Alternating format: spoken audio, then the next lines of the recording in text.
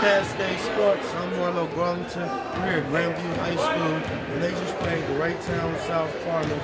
Right now, I have one of the Cardinals, Tyrone Gibbs. How's it going? It's going good, man. Good. Tell us a little bit about yourself and how long you've been playing basketball.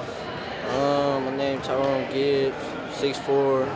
Been playing basketball for about maybe since 5th grade or so. I like to play basketball. What year are you? What position do you play? I'm a junior and I played at power forward. All right.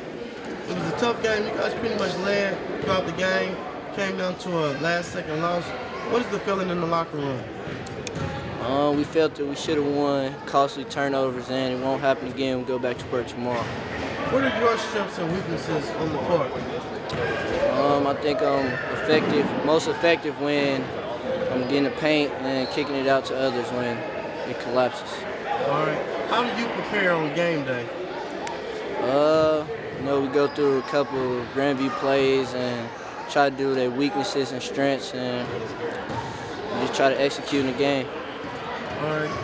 With you being a junior, what type of leadership skills do you show to the younger players? We're a young team ourselves, so I have to step up since I've been on varsity since a freshman. So, I got to lead, even though I'm a junior and not a senior. It doesn't matter. All right. Any schools you look forward to playing against this year? Liberty North and Grandview so far. That's all I can say. All right. Any shout-outs? Shout out to Raytown basketball. All right, you heard it first from Raytown South Cardinal, Tyrone Gibbs. I'm Marlo Garlington. You can check out more videos at CascadeSports.tv.